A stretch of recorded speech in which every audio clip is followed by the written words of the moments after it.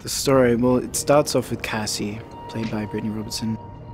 Her mother tragically dies in an incident, and then she relocates to this town where she kind of finds out that she is part of this secret coven of witches.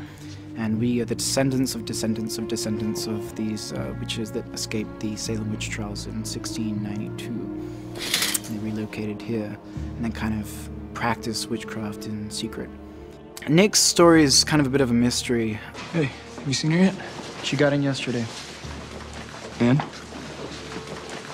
She got in yesterday. Even though he comes across like he doesn't care, he really does. And that's just his way of kind of putting up his wall of protection.